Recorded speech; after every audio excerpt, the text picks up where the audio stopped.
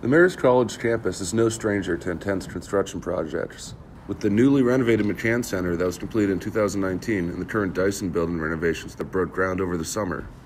This semester, a new construction project has been working its way through campus, except this one has no affiliation with the college. The Urban Trail Project began construction early this year and plans to give Poughkeepsie residents a walking path across town to the Hudson Heritage Center, giving people access to its new amenities. And I think the trail would be a great opportunity for people with bikes trying to get around campus a little bit easier. Obviously, it's a long trail, so it could go from it could take you to place, and I think it would be a convenience help and would be beneficial for the students. The trail begins on North Hamilton Street, next to Dutchess County Jail, and plans to intersect West Cedar and Fulton Street, passing between Upper West Cedar townhouses and Fox Run apartments. This has been a cause for alarm for some Marist students, as it could bring off-campus crime closer to their doorstep.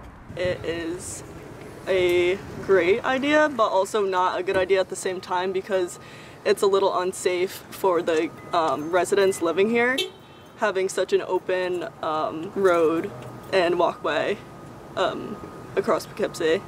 With construction of the trail well underway, Marist students are uncertain with the future of safety on campus. From Fox Run Apartments, I'm Mike McShane with Com 331, signing off.